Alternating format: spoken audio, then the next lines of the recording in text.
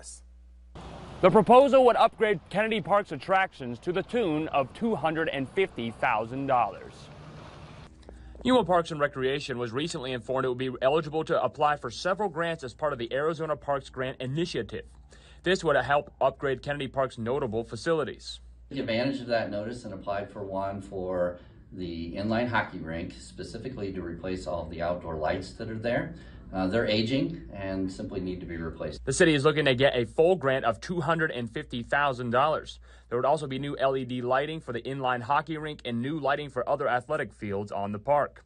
Local residents have taken notice of the current state of the park's infrastructure and have called for modifications. A lot of families come here, they have their birthday parties and everything, but we need more patrol out here because of the activities that go around out here. We need more lighting out here, because we do see everything that goes on around in this park. Yuma Parks and Recreation is also considering upgrades to other featured attractions in parks across Yuma. Reporting in Yuma, Court Zepernick.